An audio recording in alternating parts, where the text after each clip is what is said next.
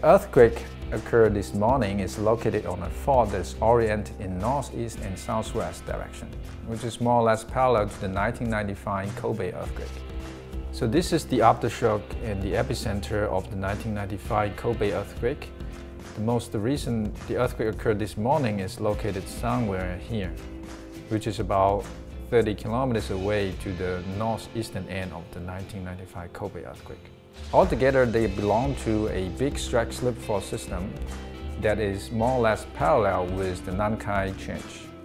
So it is not unexpected to have this magnitude 5.5 earthquake in an active fault system. So far, it's still quite challenging to make a precise prediction of future earthquakes because our understanding of earthquakes and geology are not well enough. Therefore, it is important to keep monitoring seismicity in the region.